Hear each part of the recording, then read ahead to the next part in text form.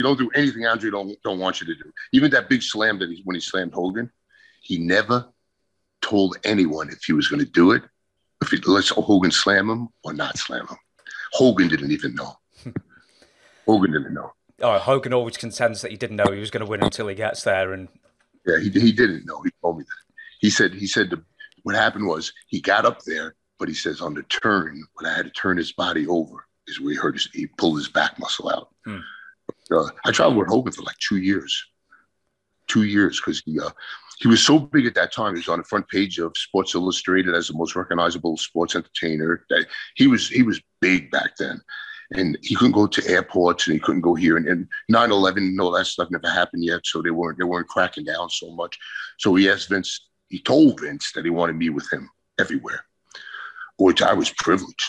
But he says to me, I just want you to know, you're going to get a lot of heat. You're going to have a lot of people mad at you. I use these terms heat. Like people in your audience won't understand. No. I'll tell you, everyone's going to, it's specifically a wrestling channel. Everyone will understand, I assure you. Yeah. They said, you're going to get a lot of heat. I said to Hogan, why? He goes, because you're going to be sitting up first class with me. And the agent's going to be in the back. And you should see Chief Jay Strongbow pass me. I'm in first class with Hogan. And he passes by me. Mr. Lombardi. You see, Chief, that's how we talk, Chief. He made like, Mr. Lombardi, you're riding a little bit of a gravy train, aren't you? He's like that. And Hogan goes, I told you.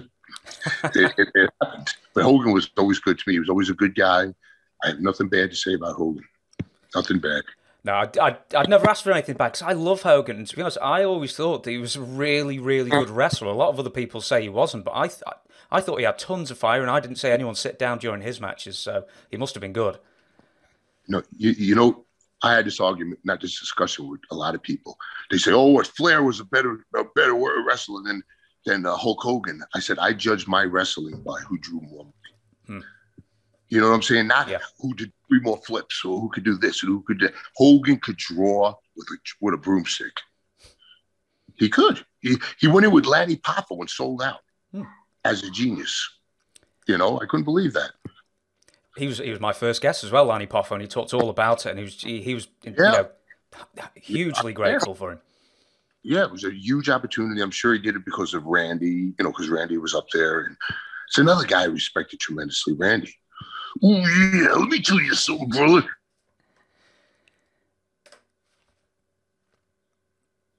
How are you doing? Yeah. I mean, that's the dressing room talk. So that promo that you hear is not made up. As somebody who worked with Vince McMahon or for Vince McMahon for 32 years, did you ever pick up on any of his strange habits or like peccadillos? Who's that? Vince McMahon. Pick up on his strange word peccadillos. I don't know. Odd habits, like no one was allowed to sneeze around him. No one was allowed to smoke in the entire office building. He hated cigarettes. He was a very clean eater. He ate very clean, but he ate a lot. And he trained in the middle of late at night or early in the morning. The guy was in the greatest shape I've ever seen a man of his age. He's 75 now. Does he? Is he still hitting the gym still? I don't know. I'm not there no more. I'm not there, but they're still on good terms. I get residuals for life. Did you make more as a wrestler or did you make more as a producer? I probably did better as a producer because they implemented contracts. And if you wrestled on a Hogan card, you get more money than if you wrestled on somebody low, like Bret Hart. Or I'm not knocking Bret because a lot. But what I'm saying is Hogan. If you're under the A, we were running 3 towns a night. You're either on the A, B, or C. If you're on the A, you're going to make a lot more money. If you're on B, you're going to make less money. If you're on C, they throw together a main event, Rick Rude against somebody else. You know what I mean? Yeah. It's just like the luck of the draw. Were you when you were hanging around Hogan for a couple of years? Did you find yourself on the A shows more? Yes, all A shows, because I had to be with him. So I'm always he would wrestle the main event, and I would always wrestle the opening match. I know you've answered this a few times, right? And you didn't even know you weren't in trouble or anything like that, but you didn't even know you were late for WrestleMania 8 on the main event. I know you've told the story again, but please, back in from when you were in gorilla position to what happened. To this day, I don't know what happened. Here's the thing: I'm in the WWF. I'm in the main event. I know what I have to do. What they're doing is because I was so green that they said, don't go until we send you. I'm like, all right. So I'm not even watching the monitors. I'm just waiting for them to say go, and I'm going to run down there and do my thing. Well, the person in charge forgot to tell me to go. And all of a sudden he goes, oh, go. Well, I was already late. And so when I got there, all I knew is what I was supposed to do. And apparently he had to kick out of the leg drop or whatever. But I'm not a big Hogan fan anyway. So, yeah, I mean, but I never heard about it. I never heard one thing about it, not one thing from anybody. And later on, when I would start doing signings and stuff, people would come up and say, hey, what happened? And I'm like, what do you mean what happened? And I had no idea. And I'd say, well, what happened? Well, that's what happened. And I never heard about it because it wasn't my fault. And they probably said, why was Papa Shango late? And the person said, man, I sent him late. Well, it doesn't matter because he kicked out of it anyway. So, I mean, hey, it is what it is. Not my fault. Not my fault. Not your fault. Absolutely not your fault. Just because you mentioned it before. If I had been there longer and knew the system better, I wouldn't have relied on anybody to tell me when to go. And that's where they messed up because they should have just said, at this part go. That way I could have just took on running. But, did you? I take it you didn't do like a earlier in the day, just like do a tester to see how far the ring was from the. They didn't. No, they didn't do stuff like that back then. Yeah. Because you just mentioned it before, and I was actually going to ask later. You said you weren't a fan of Hulk Hogan. Was this like always, or was this in light of recent comments? I'm just going to say this. I'm just going to say, my mom always says, if you don't got something good to say about somebody, don't say nothing. So, no, people in that position, such as Stone Cold, such as Undertaker, such as The Rock, they're just a lot nicer people. And I'm going to let it go at that. Okay. They're just a lot nicer people. Between refs, is there a bit of rivalry? Like, you're fighting over a certain match that you both want to, let's say you or Tim White are having a bit of a fight over who wants to referee Chris Jericho versus Triple H, let's say. Yeah, that wouldn't really be a factor. Like the live events, we do the matches equally, rightfully so. And there's some guys that would want you to do your matches, but it was always done by production. So there's a production meeting every TV for like 2 hours.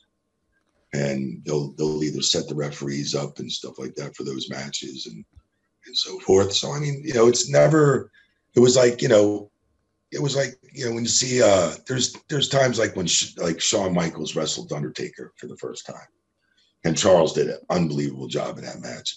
You'd say as a referee, God, I wish I had that match, because you never knew if it was going to be like it was, I mean, and I sit there and go, wow, I wish I had that match one, day in my career. And I'm sure there's other referees going, man, I wish I had Rock and Hogan in 2002, icon against icon. I mean, that was just phenomenal in Toronto Skydome. So the reaction and the shove off and the reactions just to all the little stuff, the big push off. And it was just amazing. So since you brought it up, I'm going to mention it because that's something else I had to bring up is because I wrote a book, and I've mentioned it all the time. I wrote a book on The Rock last year.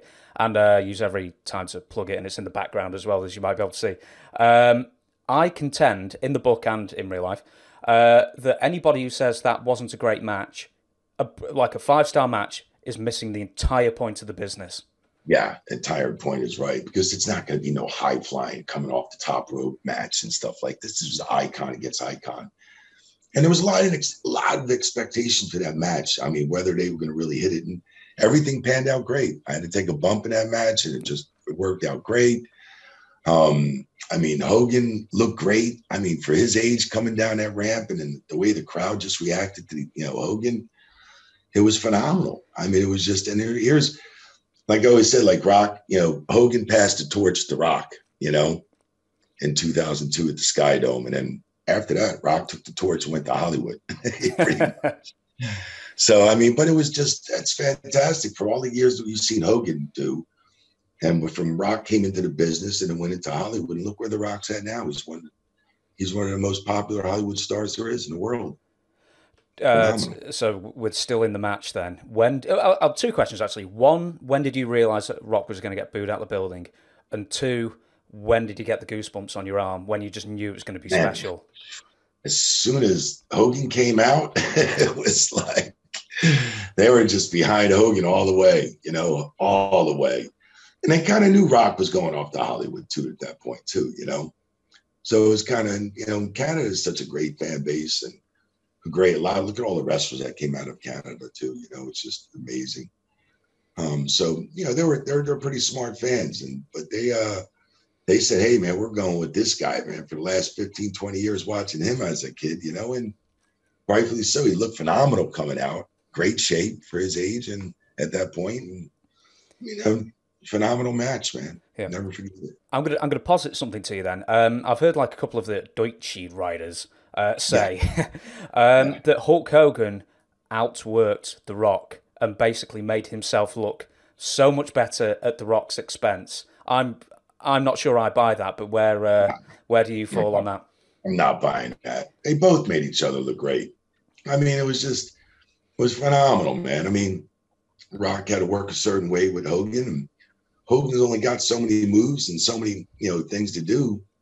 I mean, the way they put everything into the match from entrance to finish was great. I mean, it should have been the last match of the night, but it wasn't, unfortunately. No, unfortunately for you, it would have got the better payoff as well, maybe. Yeah, right. That's the truth. Good point there. How did you, and you're going to have to tell me the whole story, but how did you manage to convince Hulk Hogan, who was at the peak of his powers in 1997, to come down and take the fall in your retirement match in Montreal?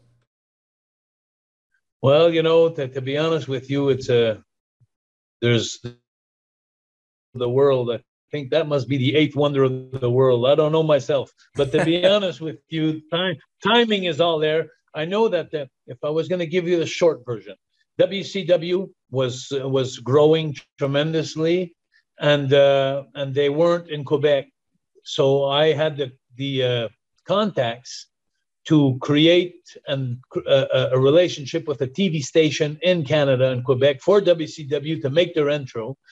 And it was not long, it was about 10 years maybe after the Bulldog incident. And you don't like me saying this, but I say it anyway because I honestly feel it. I never was told by Hulk, but I was told by other people around him.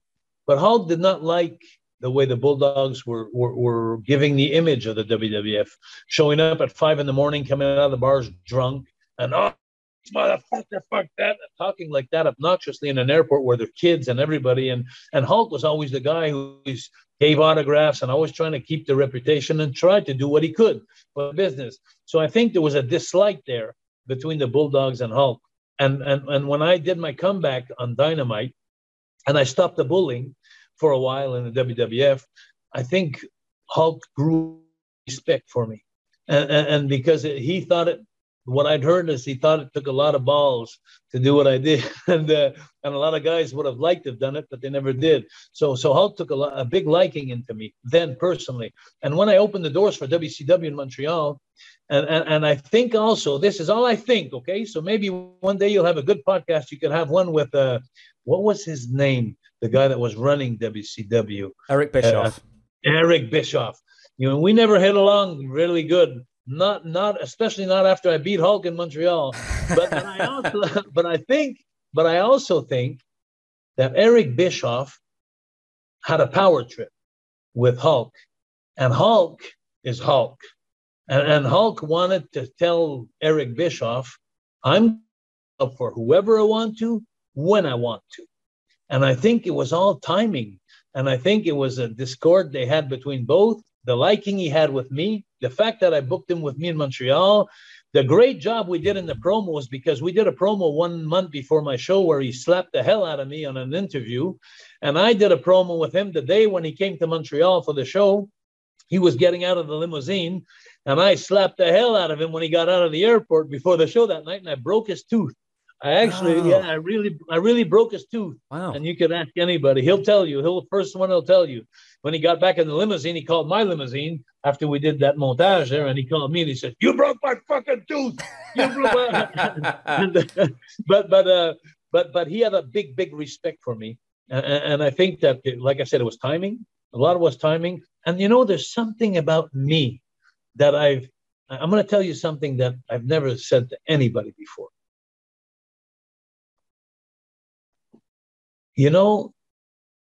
There's normal people that are here, and there's autistic and different kind of people that are there. Normal people are there, autistic are there. I think I'm about here. And I've always had a hard time in life, which played for me at a time, but I've always had a hard time in differentiating the reality of things sometimes and the things. And sometimes I become, in my life and my character and everything I do, really intense. Like I get more intense than a normal person. I get more than a normal person, I think, and I cry more than a normal person. My feelings are very easy to reach. And because of that, and because when I was growing up, my father was my hero. And then there was half of believing my father was a real hero and a wrestler, but there was a thing in life that I was always convincing in the things that I was doing, because I was doing it to an extent that it would come from the bottom of my heart and the middle of my brain. Everything was so real for me. It looked so real to me. And I think maybe that things happened to me in life because maybe if I believed in it so much, then maybe the people around me. Does that make any sense? Yeah, absolutely. You wear your heart on your sleeve and you care. And the fact that if you care about something so much, it radiates through. I completely understand.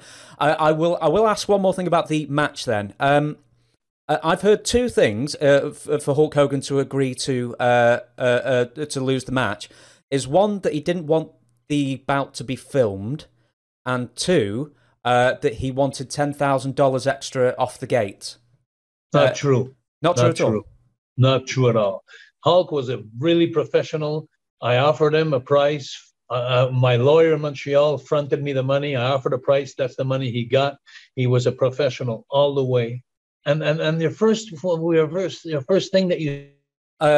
Yeah, sorry. I'm sorry about the internet. We're both having trouble here. The first thing was that he didn't want the match being filmed, or him losing.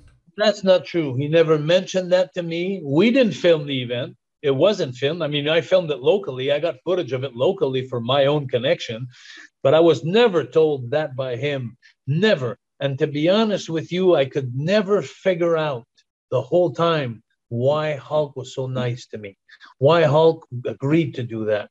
There's so many things that is going to be a mystery for me for the rest of my life. And I've met Hulk a few times. I went to his gym, his shop in Orlando, and he's got a new restaurant in Tampa now. I'm going to go there as soon as I can. And maybe one day I'll sit with him and I'll have the courage to ask him, why did you do this for me, Hulk? Well, because my merchant value after that just went like this.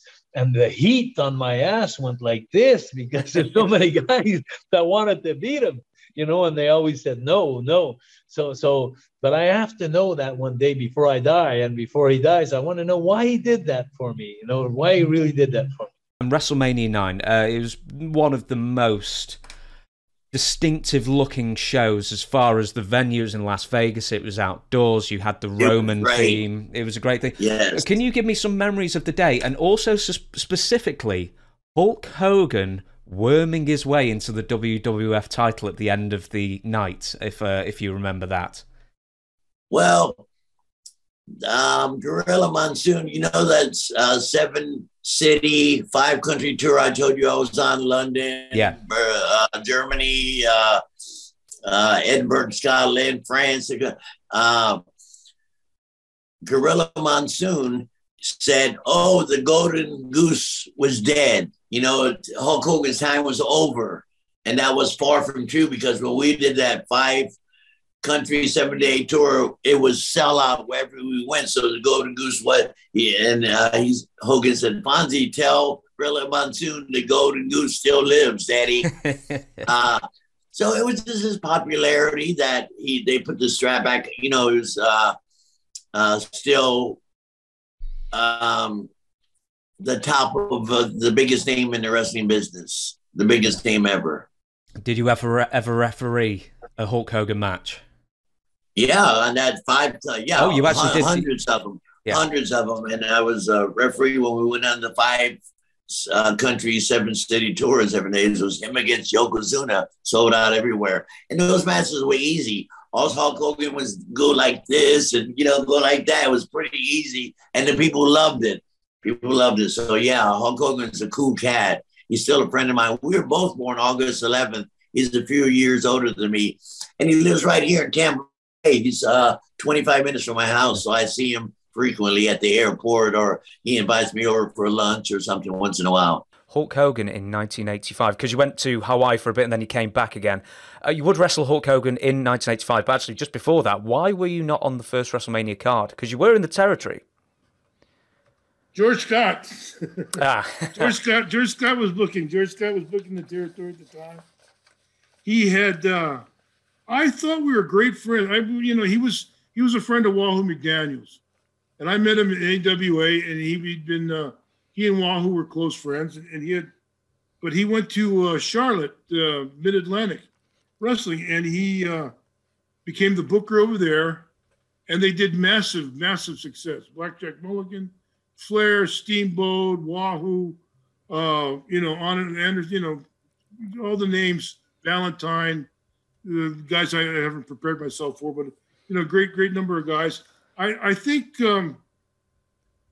he was upset with me that I didn't call and ask him for a job, and I was content in Florida, and then I'd always go back to Hawaii. I would burn out. I'd burn out in the mainland United States. I'd have to get back. That's why the people mentioned me for the NWA title. I said I would have never been. I was never worth a damn for the title because I couldn't.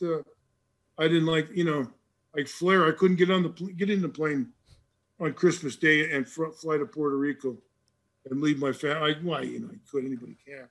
But I didn't. The travel and getting back to Hawaii and living in the mainland U.S. Would burn me out. So I forget what the initial question was. That was why you weren't on the WrestleMania card. Oh yeah, George Scott George Scott kept me off, and the word they told me is that they're going to coming out of that, they're going to need somebody to program with Hulk after that, and because I had been established and I was a heel and blah blah blah blah blah, I was the man. And if Orndorff wasn't going to want to do the job in the WrestleMania, they would fall back on me to be Roddy's partner, and then the second secondly that I had the privilege of coming out of the first time the Garden hadn't sold out in about 5 years. I had the privilege of coming out of WrestleMania with Hulk Hogan in the Garden, which was, you come to half a house at the Garden, and oh my God. But we built it up to a sellout, but following WrestleMania, it was just, Liberace and Cyndi Lauper and Aretha Franklin singing, God Bless America, everything else. Yeah, it was a hell of a thing. But I wasn't on it, no. No, were you backstage, at least, just looking around thinking, damn, I'm missing a heck of a payoff here? No, I didn't happen to go in. Huh? There were so many people would have been just total confusion trying to find a place to sit. I stayed away. So how was working Hulk Hogan? Because I've heard Hulk himself say, I've got 4 matches, A, B, C, and D. Is he just being self-deprecating, or is he actually a lot? Because I always have the theory that he's actually a lot better than people give him credit for. Yeah, he is. Sure, he is. You didn't need to do much. It was. I always found it a night off with him. Just do that. You get your heat, do whatever, and then go home. It was. Or going to what you're going to come back with the next big show or whatever. He was easy to work with. I always found easy, safe. Although he did split my whole head open with a chair one night, but he was safe. He was basically safe, and easy to work with. plus the big plus there. You knew the ching. There you go. Of Madison Square. The main reason, he could have been a lousy worker. He could have stunk in the ring. But you know, when the old stretcher Rooney came, he was that Eye of the Tiger. That was just my theme song as well. Boy, I loved it. Hear him, you know, looking across the ring, facing him. You know, I had a good payday coming. When you were facing him, let's say Madison Square Garden in a full house, what, in theory, roughly was the payday? If you don't want to say it, you don't have to. But what could you expect on a good full house day? Back then, about $3,000. About right around $3,000. It was split up. After a while, and they'd move it around, and but after a while, they'd work you into like a weekly salary. They'd work it out where you main event here, that there.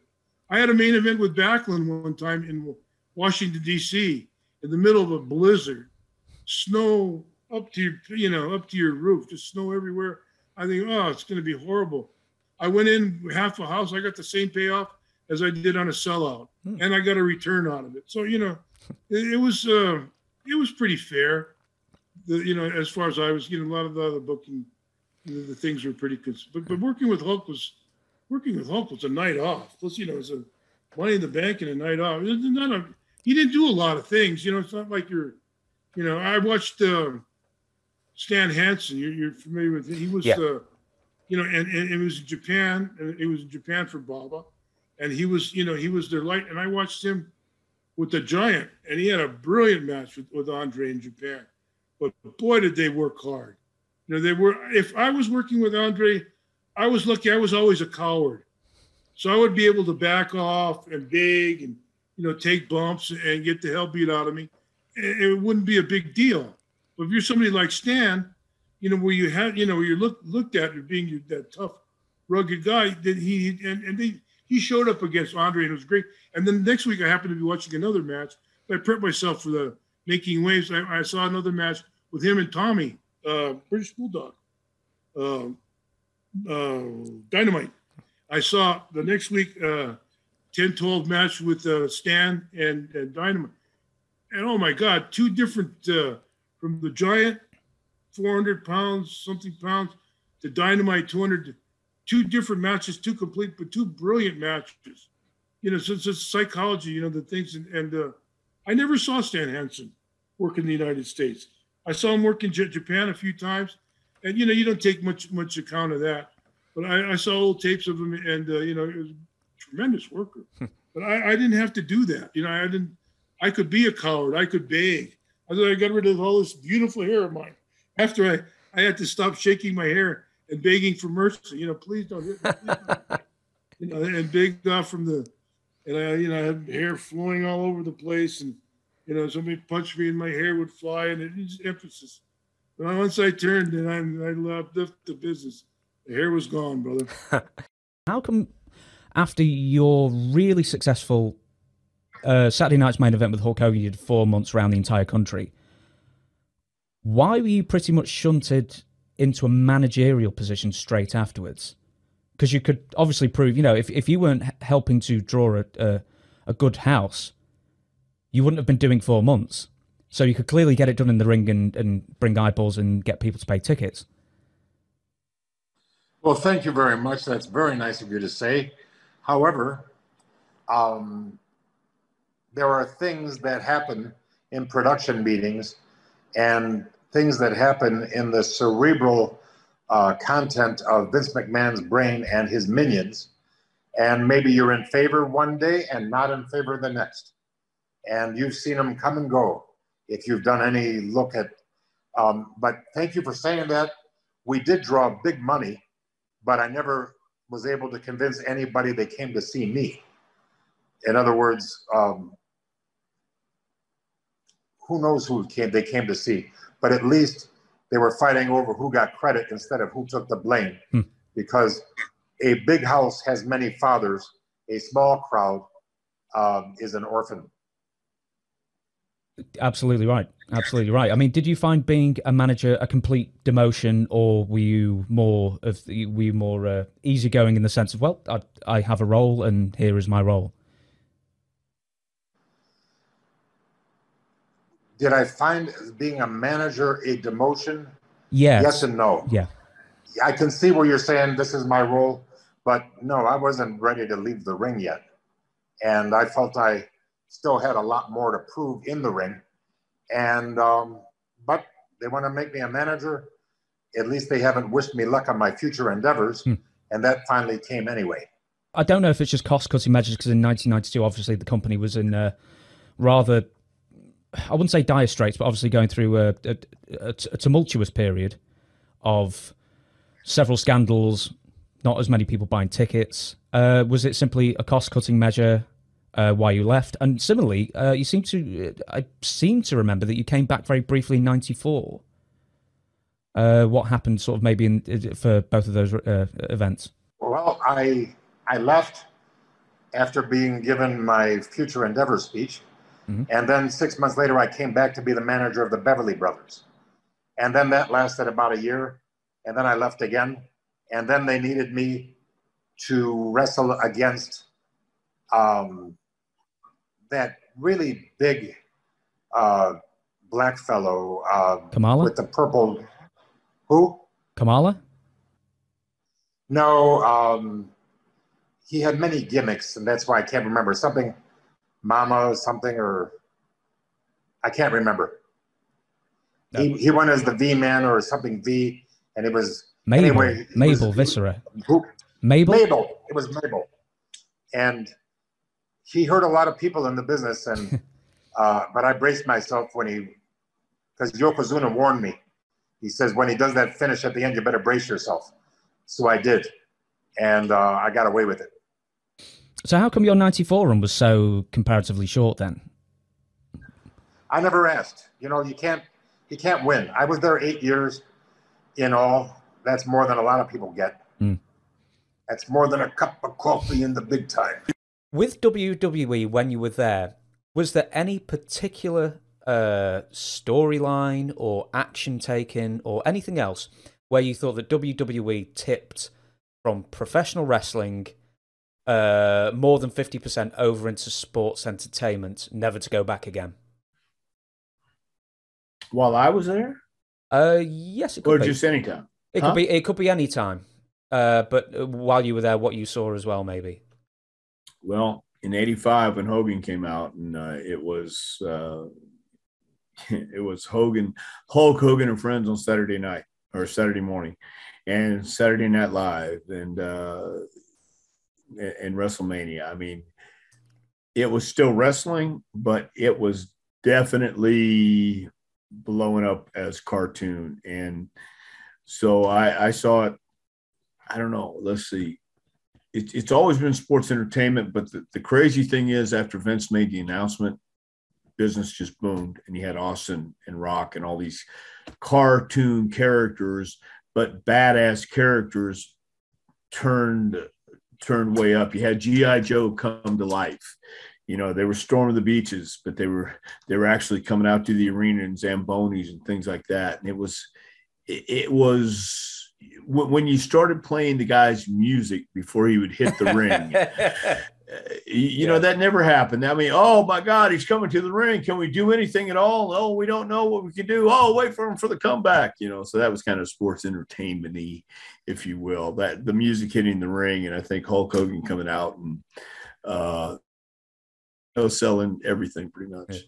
In the purist in you, when in 1985 you're in the territories, you must have been, watching this. Was the purist in you just going, "Oh my God, it's just so cartoony"? Well, so yeah, actually, because we were thinking, "Oh, this can't last. It won't last. They're killing the business." but lo and behold, they didn't. And it made guys more money than ever. So again, who's right and who's wrong in that deal? The object, and I've always heard it. Never paid attention to it. The object of the business is to make as much money as you can. And that's not the reason to get into it initially, because if it is, you'll be highly disappointed and highly hurt. So, but yeah, a lot of us, myself included, went, "Oh my God, how can they get by with this? I mean, it's hokey. But then you got to look back. You have to look back on the history of the business. There's been so much hokey stuff through the years that you ask yourself the same thing. I'm actually going to give you mine, and I'll see your reaction to it and see if you agree in any way. Is for me, when I was it would have been 1999, so I would have been 13. It was around the week that Vince Russo left, and all of a sudden, all the backstage segments went from the wrestlers or the performers acknowledging the camera to it basically being filmed like a soap opera, and everybody's telling their secrets. And everybody's plotting against other people, and people are getting attacked, but they're not acknowledging the camera that's being broadcast to however many million people. That's the one that always got me. Yeah, that's kind of hokey too. If you've ever seen the Max Landis short, "Wrestling Isn't Wrestling," check it out. Because have you ever seen it? I've never even heard of it. No. James. This is an assignment. It only takes like 30 minutes. 30 minutes is what it is. I know you got a busy schedule too. But "Wrestling Isn't Wrestling" by Max Landis. You can find it on whatever streaming. If not, it's on YouTube, that's for sure. But there's a part of there where the guy goes, I watch the show, and I know every time you say this, you can double cross me, you're turning your back on me. So it's hilarious, but it's so true, just what you said. Because you're right there, the guy's filming, you got a camera right there, but you're telling me all these intimate secrets that nobody else can hear, but everybody else can hear. And that could be one of my, I just wasn't watching that closely back then. I was kind of like going, okay. I'll go straight on to Hulk Hogan then. When was the what first you time? Gonna do? It's just, see, he'd be one. He's number one. I'd love to talk to him. Because I know some people criticize him, but dude, he's Hulk Hogan. He's the man. Mm-hmm. First time you met him, was he just as Hulk Hogan as you hoped he'd be? Yeah, like the first time I met him was at WCW when he was there, and I just shook his hand. But then when I got to work with him at WrestleMania 20, I mean, that was the best. That was 3 months after I had my knee surgery, and I really couldn't. I was moving. I probably wasn't even cleared to do anything. And I just remember when Muhammad Hassan, which is one of the guys that I started training in OVW, puts me in the camel clutch. Davari right there screaming in my face, and Hogan's music hit. I mean, that place exploded. So earlier in the day, he walks in and he's got, I think he had a yellow Hulkamania shirt on. And he looks in the mirror, he's got his, big bow on, and he takes it and he just throws it in the corner, and he pulls out whichever one he wore, either the red one or the tie-dye one. I can't remember. So I looked over there and the shirt's in the corner. Show goes on. By the end of the night, the shirt's still there, so I can go over and steal it. But the story I give is that, like I don't know if you've ever seen the Mean Joe Green Coca-Cola commercial from the 70s, where Mean Joe Green throws the jersey to the kid and he catches it in this big moment. That's my story. Hulk threw it to me and I grabbed it, and it was a connection in a moment we had right there. His hair and boa was blowing in the wind, and it was awesome. Did you ever get to spend some like proper one-on-one time? Is it all business and how you doing, brother? Yeah, just in the back, I mean, I wasn't gonna say anything anyway. I was scared to death, and what was I gonna say? I don't know. I'd be too nervous just to make dumb small talk with him. Did you even feel nervous when you did the Hulkamania tour in 2009, I believe? No, that was good. Well, I guess now you say, I forgot about that. Like, I spent some time with him there. I remember there was one day where we were all in the pool, and I mean, he was always really cool. I was happy to be there. 1994, you were thick and fast into the commentating by this time. And obviously the biggest news of 94 is that Hulk Hogan comes in. What were the big changes that happened? Not just in the ring with Hulk Hogan being there and, him bringing his friends over and everything, but what were the big changes backstage as well? Because I know there was co-branding with Disney MGM, catering, all that type of thing. Yeah. Well, I remember when I was doing the broadcasting, and I wasn't really involved in much, but I remember when Eric, was saying, hey, we got the Hulk, we're bringing the Hulk in. So Eric was very excited about the Hulk coming in. And I think the Hulk was excited too, because again, like everybody else, I mean, the Hulk was the right guy at the right time for his era, the early mid 80s and on, which became the era of the characters. There wasn't a Bruno Sammartino or a Lou Thez or a Larry Sbysko or a Vern Gagne. It was the Hulk, the Macho Man, the Hot Rod, the Big This, you know, the Superfly. Everybody was a character instead of like a person. And Hulk, you know, he got over, and for a big guy, he could move good, and he was smart, knew how to talk and get over with the crowd. And even by 94, you got a guy that's been around, you know, and used and wrestled a bunch of guys. And so for him to keep himself fresh, for him to come from the WWE to the WCW was good for him too. And they had parades for him in Disney, and Eric was very excited about bringing them in. And he did good, but you could tell that, and that's why he joined the New World Order instead of fighting the New World Order, was because he wasn't getting over like he used to be. You know, and he was over. People loved the Hulk, but he wasn't what he used to be, you know, 12, 13 years ago, which nobody is. I mean, Bruno staying hot for 18 years was like incredibly unheard of. But, you know, to stay on top for 10, 15 years, 20 years is rare. You know, I mean, Steve Austin, you know, did it, and some other guys did it, and then Hulk did it too. But that's why he switched to the NWO, because, and that really gave him a lot more heat too. And, you know, so he was smart enough to know how to do things and keep himself hot. What do you think he was missing? Well, it wasn't that he was missing anything. It's just the programming. I mean, you might have your favorite show. Let's say you watch Seinfeld. And you watch it for 10 years and you've seen every episode 50 times and you go, God, I love this show. This is great. Isn't there another show on now? I mean, because you love it and they love the Hulk, but it's like, okay, anybody new? You know, I mean, because you can only watch the same movie so many times, even though you love it. You want to see another movie after a while, you know. So it had nothing to do with the Hulk. It just had to do with time. The hands of time kind of erase everybody's, you know, thing. For me, I remember, because I'm 34 now, so I started watching wrestling around 93 and saw bits and bobs of WCW, and I just remember thinking how thin Hulk Hogan looked when he came to WCW in 94. I mean, was that any...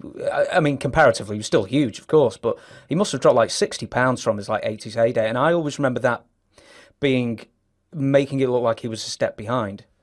Yes, I mean, he may have, but again, he was getting older, and he's been in the ring for, you know, 12, 13 years. And really, he's probably lost a lot of weight because he couldn't work out like he used to work out with the heavy stuff, because he was hurt. I mean, the Hulk, God, now the poor guy can hardly walk. He's had 8 back surgeries in 1 year. I mean, probably a lot more than that now. Artificial knees, artificial hips. He was on Raw the other day, took one step and almost fell over. You could see him, you know, dip him. You know, so he was losing weight, and he was also getting older, and coming along with, again, being seen a lot for years, your body takes a beating. So some of these guys, you know, plus you can't do what you used to do. You know, Ric Flair used to run across the ring and flip upside down in the corner and wind up sitting on the top like Ray Stevens did. But then there came a time when Rick broke his nose, but he was in his 50s still wrestling and couldn't do that stuff anymore. So time not only, like, you know, programs you out after a while, but it also your body can't do it, you know. So, and this is going to be a very, very specific question, because I remember seeing an interview with Greg Gagne a few years ago, and he claimed during the dying days of the AWA in 1990, 1991, he claimed that him and Verne had a deal with Hulk Hogan to come back for $4 million a year to restart the AWA. Do you remember hearing anything about that at the time, or not? 1991? Yeah, around 90. Well, the AWA closed in 90. Apparently, they may have even tried to relaunch the AWA around 91. And supposedly all but signed, got Hulk to agree for $4 million to come over. Did you hear anything about that? I mean, I was there, and I was there because I married Verne's daughter. So, I mean, I would have known, and to be honest with you, they might have had the idea, but no one, I never remember hearing that. And I don't know, it could be Greg just saying stuff, but I really don't remember hearing anything about that. Plus, again, in those days, Hulk was already under contract somewhere else, so you could offer him $10 million, but you're under contract, so you can't leave. Hulk Hogan. You actually wrestled. He was one of your first matches in the WWF against Hulk Hogan. I don't know how much interaction you had with him after he came back and he was WWF champion immediately, but what was he like in 1980 to work with and hang around with? I remember he always came with Brutus Beefcake. Yeah. Brutus worked because of Hulk Hogan. Okay. And it's just like Dominic DeNucci always worked because of Bruno. Wherever Bruno went, Dominic went, and he worked and everything. My first match is, I guess he was working as a heel at the time, and of course, I had to go in there as a baby, I guess. And I can remember us locking up sometimes. He threw a couple punches, this and that. He sat me up on the top rope and just came over and gave me a light smack on the face. And he just backed off. And we went into a finish, which I think he just dropped his leg over my throat, which was his finishing move and so forth. And, you know, I could see, even though as green as I was, I could see that he was like not sure of himself in there. And back in the dressing room, he actually came up to me, he thanked me, and he said, you know, I don't know why I set you up on that rope and gave you a smack. Now, you know, when you're telling somebody that, you know, you're not exactly sure of yourself in the ring either, you know what I mean? But he had a lot, even though he was, I guess, green, he still had more experience than I did, because I guess he was working in Georgia before that, a little bit back and forth. But that was my experience with him, and I can say to my credit, hey, I worked with Hulk Hogan. Did you ever speak to him at all when he came back in 80? It was very late 83, but it was 83 December, I think. You know, he would always come in to the dressing room. Hey, you know, how you doing, Ron? And you know, we shake hands and so forth. And no, I never, because he was pretty much in his own dressing room. Okay. Yeah. I did talk to him in 1985, the night of that Phantom Submission match, or as I call it, the Big Upset. And I had a little bit of a lengthy conversation with him, not that much, but a little bit afterwards too. I don't remember. Obviously, as a kid, I wouldn't have heard it anyway. But obviously, the 1993 was like rocked with scandals. You know, stemming from like the last year or two with Tom Cole, and Ultimate Warrior started suing them, and the federal investigation and everything. Why did that not affect the popularity of the WWF in the UK? Do you know? Because I never remember hearing anything on the news about any of that. Maybe because you never heard that. You know, because I remember that there was a point. There's actually two times. There was that point in the 90s, and then there was another point in the like 2003, I think, where it was seriously like, I mean, it was never like it was going to happen, but I mean, I talked to people in the company. It was like, you know, we may end up being this touring European promotion. And work a lot more in Europe because the United States was doing so badly at those 2 points in time. But yeah, I'd say 92 after Hogan. I mean, the thing with WWF in the United States is, you know, when you look back on it historically, they had built everything around Hogan from 84 on.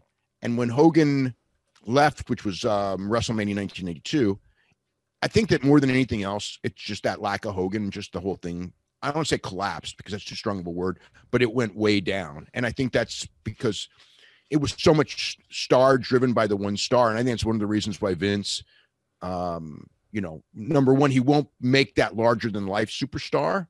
He'll try to make 5 or 6 guys or 10 guys or whatever, because even if it's not as big, you know, like John Cena left and the business didn't go to hell. Hulk Hogan left and the business went to hell. So I think that was a learning experience.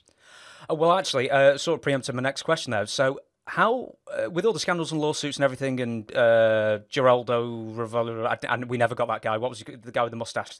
Geraldo Rivera. Thank you. Was that the one? You weren't on that one, were you? I didn't do Geraldo Rivera. I was on with Phil Donahue. Phil Donahue. I suppose my ignorance here slightly. Which they were both very famous guys in the 90s at the time. Yeah. The question I was going to ask is, how much did that actually affect wrestling's popularity in the United States? Because obviously, as I said, it didn't really affect the UK at all. But was it more Hogan leaving, or I think it's more Hogan. I think it's more Hogan leaving and the bloom being off the Hogan rose. Because when Hogan came back, it didn't go up nearly as much as we thought it would, and then Hogan left again because it didn't. You know, I mean, things had changed. But I think that all of that, yeah, like I said, like Hogan had this, like he was still popular to wrestling fans, but I think to the public, you know, it was kind of like, oh, you know, the guy who lied about steroids. So it really hurt his drawing power outside of the hardcore wrestling fans who didn't care. So I think that, and in turn, because WWF was built around him, that was, you know, I mean, they felt the brunt of not having that big star because Vince, you know, whatever the deal was for 92. And I don't know. I mean, Vince was talking to me at the time, and I remember him calling me and saying, you know, that Hogan's going to be done at WrestleMania. I was shocked. But then after thinking about it, I wasn't, because Hogan had become a lightning rod, and I think Vince felt it was better for him to go away. And I think Vince wanted Hogan. He never told me this. My sense was that Vince wanted Hogan to go to that WrestleMania in 92 and retire and be sympathetic and then stay out a year so people would come back. When he came back a year later for the next WrestleMania, everybody would be excited and they would forget about the scandal. That's what I thought Vince wanted. But then Hogan refused to retire on that show and just kind of left. And so it was kind of like this muddled thing. So when he came back, yeah, it was big, but it didn't, you know, but when he came back, it wasn't the same Hulk Hogan as far as like people were concerned. You know, the business for that WrestleMania was still good, but when he started running around at the house shows, you know, with Yokozuna, I mean, it didn't draw well at all. And then, you know, because of that, you know, him and Vince figured they had to move on from Hogan and go to Brett, and Hogan just decided he'd rather leave than lose to Brett. Yeah, it was in Europe, I think, his last match for the WWF for like nearly 10 years, whatever it was as well. He did the European tour and he went. He did the European tour, and then that was it. Right. I think that it was before, because I mean, I think it was, I actually think that I first heard from Jimmy Hart, who had told me, it's like, yeah, he's going to do the European tour and he's gone. And I was thinking, gone? You know what I mean? It's like I was shocked. And then, you know, in time, it all kind of came out as to why. And it's like, then I understood Hogan wanted to be the top guy, and Vince had figured the Hogan day was over and it was time for Brett, and Hogan just didn't want to be around. All right, so I'm going to go on a slight detour. It is Hulk Hogan related, so I'm sorry for boring you on Hulk Hogan, but Greg Gagne gave an interview a few years ago, and he claimed, and I've even got the numbers in front of me, and I even read the interview, saw the interview today, so I didn't get it wrong. He claimed in 1991 the AWA was going to restart, and that they had lured Hulk Hogan over for $6 million over 4 years to restart the AWA. Have you ever heard of that rumor, or is that just Greg? I even asked Larry Sbysko, and he's right. It's probably just Greg making nonsense up. It sounds like just making stuff up, because something that big, if it would have happened at the time, I can't imagine I wouldn't have heard. I can't even imagine, because, you know, I was connected with everybody, and if Hogan would have heard the story, I'd have certainly heard, you know, whether it was from Jimmy Hart or from people who talked to Hogan, you know, other people who talked to Hogan and other people from WWE and whatever. It's like, so I would put no credence in that. I mean, I heard of a million different things that Hogan was up to in that period.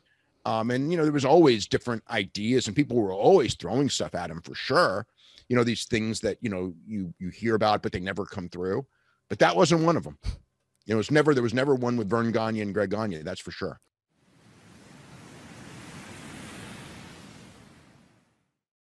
Hiro Matsuda, a name synonymous with training people's legs to break. And how was he as a trainer after the legs healed? And what was sort of if you were going to be accepted into training for Florida, how would it generally go? Well, they put the guys, you know, through the motions. You know, they had them all. They had Jack, they had Matsuda, and Mike Gray, all the guys. You know, wrestlers, Brian Blair at the time. Matsuda had he was making wrestling gear, wrestling tights, shirts, you know, stuff for the wrestling teams and stuff. And he had 4 or 5 Korean ladies who worked in the little warehouse that he had, and they were sewing. But he had a little gym on the side. Had the big mat on the floor, and then on the other side he had the you know, some weights, some dumbbells, and a bench and some other, where we'd go and work out sometimes. I don't know if that was the time where he broke Hulk's Hogan. I was working there with Brian Blair. He and I were working out. I don't know if it was the same day that he broke Hulk's ankle, or Hulk was asking him about the ankle. He says, "How, you broke my ankle." He says, "Well, how did I show you?" He said, and I remember here telling Hulk, "I don't show you. I give you. I take. It's just you have to learn what I've learned. As it went down." So he was, he was a salty old guy from old school in Japan. Is it fair to say he had a bit of a mean streak in him, or was that just the way he was brought up to bring wrestling? Yeah, it was just, samurai. Yeah, that was his Fuji. They all got, all those guys got, they always got the killer instinct in them.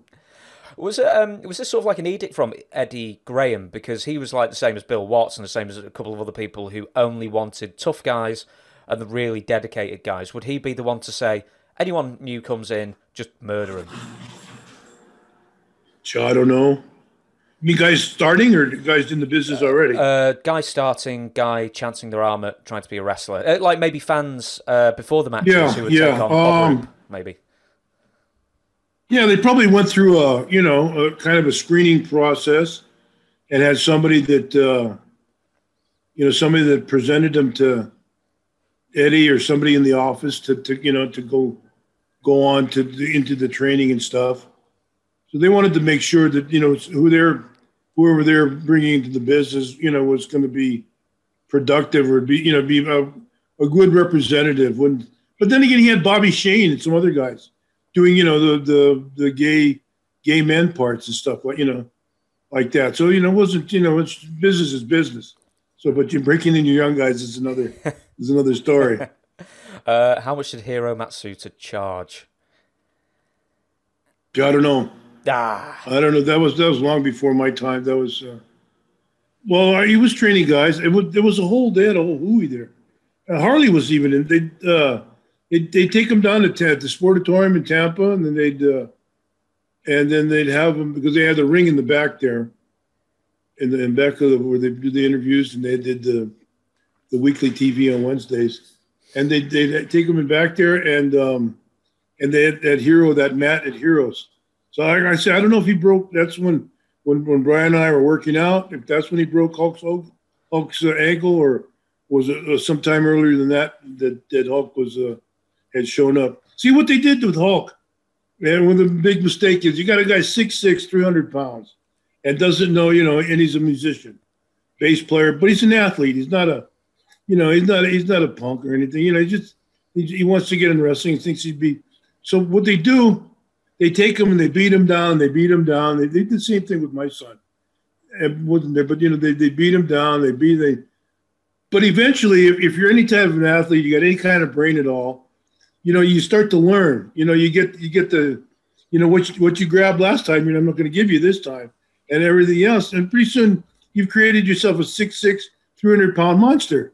A guy that can take, not that somebody's going to go out there and stretch Jack Briscoe or something like that, but he certainly can take somebody that, is big and bad and good looking and everything else. And not only that, he can take care of himself too. So, they kind of made a mistake in that aspect, that if somebody's going to turn on him, it better be somebody good. That's why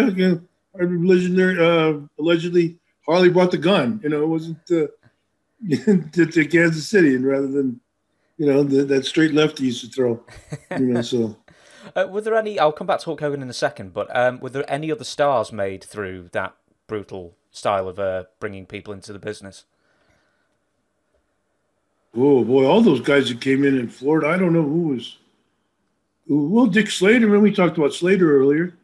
Slater was one. Mike Graham, Steve Kern.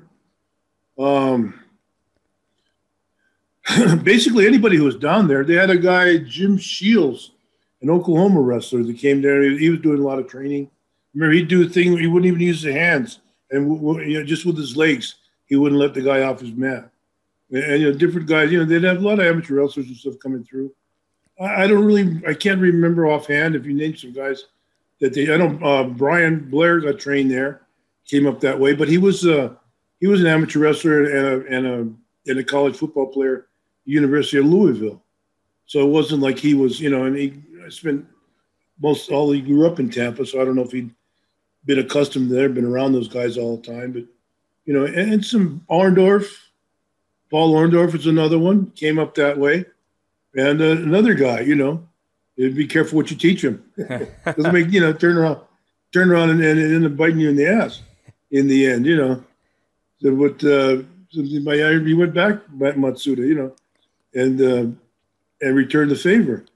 So, things like, guys like that, that's Orndorff was one, so yeah. Back to Hulk Hogan, and I know it's easy to say now that you saw championship in him, but at the time, I've seen the training footage that they filmed an actual film as well, so it's preserved very well. Very tall, already balding, sort of lanky at the time. And, you were on the road with him for maybe the first couple of months he was in the business before he was sent elsewhere. Did you see championship in him? And how's his attitude, I suppose? Well, I was living in an apartment in North Tampa. I had up there, was near Humperdinck and Stan Lane, Hollywood Blondes. It was up there, and he had a girlfriend. His girlfriend's sister was living, and then we had the big pool area, Florida, the pool area and stuff. So he was around there with Brutus, Beefcake, Eddie Leslie, and he was up in. That's when he was first starting up in Pensacola for the Fullers up there, and he got his first before he'd gone to and he was a big guy then. He looked. Dusty didn't want him around, so he went some spot show out around Gainesville.